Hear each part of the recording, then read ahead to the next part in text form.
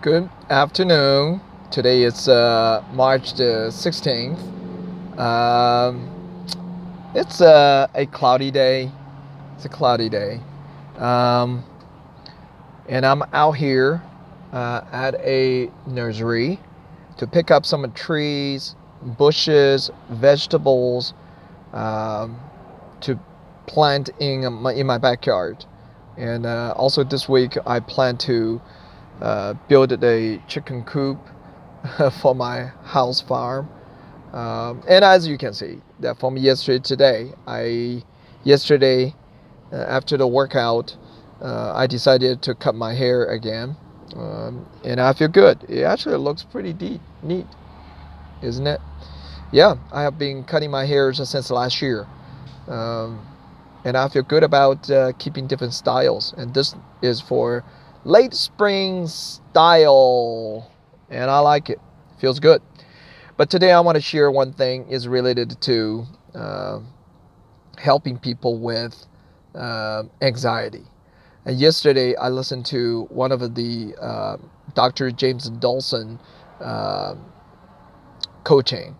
It talks about how uh, people would react violently and then fearfully. And then later on, I listened to a podcast from Ed Milet. His interview with a ex-Navy SEAL. They were talking about how fear was created. Essentially, they were talking about fear is created by a combination of anxiety and uncertainty. Two things. That was very insightful. So anxiety, we all have some level of anxieties when we are under the pressure of a task, a mission, or maybe because of a unpleasant experience in the past, or it could be just embedded in our lymph node or that memory that essentially caused by something, right? That's anxiety. We cannot prevent it. It's from internal, from history, from experience, and from our past.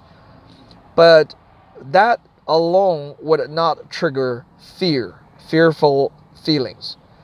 It is compounded with the external uncertainty that essentially result in the fearful feeling or resentment feeling or guiltful feeling. Okay, so the uncertainty is very crucial. To deal with the anxiety, we can use some simple techniques by looking at the palm and looking at the bottom, and or read the environment by listening to the most subtle sound, or divert our attention. Those are the coping skills that we can use. But more importantly is, how do you deal with the uncertainty? At that moment, what the Navy SEALs are trained to do is to ask themselves, what can I do under this circumstance? So you need to shift your focus to, what can I do? And with that, the fearful feelings and then anxieties will be calmed down, and then essentially will be coped with, right? I use the example, and sorry for today, it's going to be more than 3 minutes, but I think this is important to leave for my children, my friends, and whoever read and come across with this episode. So one of the examples I did in the last few days was when my wife was very nervous and action-driven and getting into this anxiety mood. And she would say, let's go, go, go, go, go. And I see myself in her, right? In the past, I was mission-driven. And I would get into that, right? Harsh people. And what I did was like, stretch my arm. I said, come on, honey. She said, what?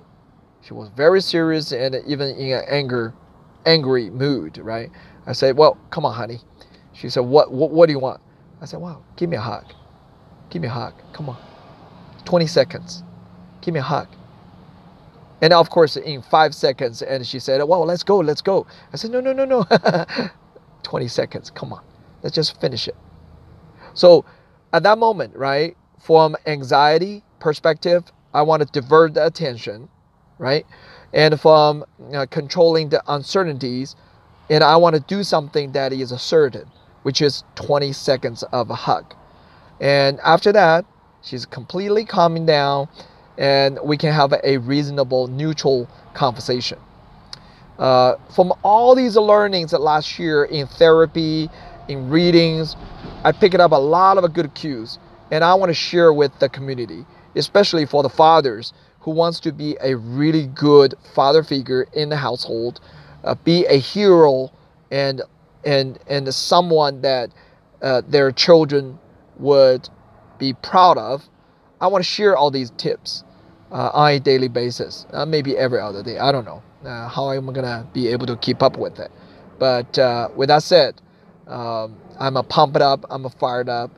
I am totally feeling the inspiration out of these God-giving tips and gifts.